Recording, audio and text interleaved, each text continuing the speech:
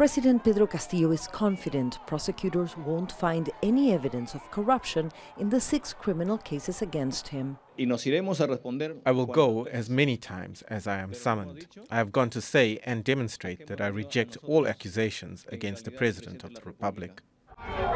The president told prosecutors he is innocent, but that's all. His lawyer says he wouldn't answer further questions, a defense strategy used at 2 previous hearings. The corruption case is expanding.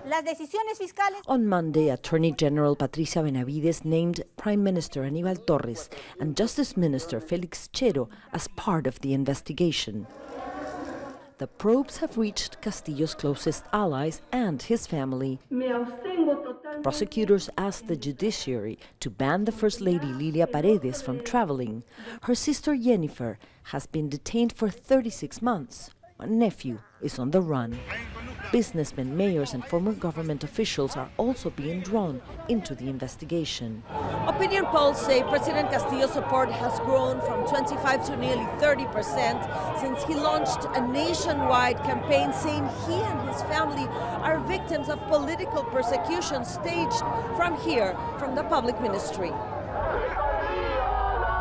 Castillo's supporters say prosecutors are corrupt.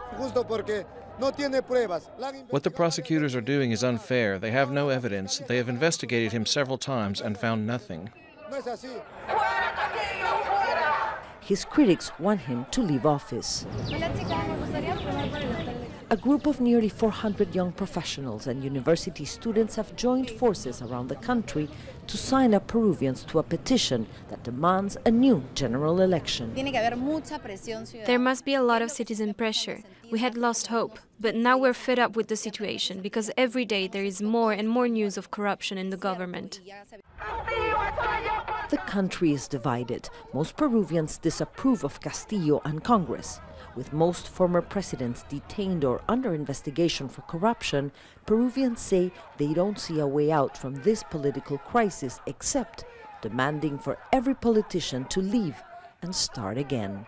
Sanchez, Al Jazeera, Lima, Peru.